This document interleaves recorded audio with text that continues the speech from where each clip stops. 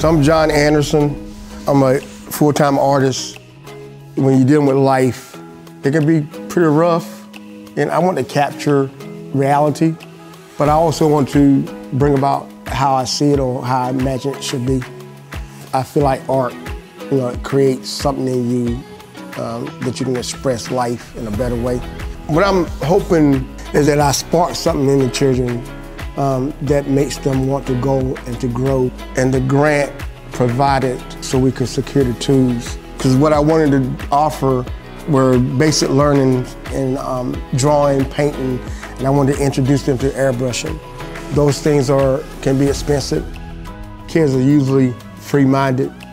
They're not really being controlled about what's right in order to draw academically or whatever. They're just being free about it. That's what excites me about being in the program, that expression of freedom.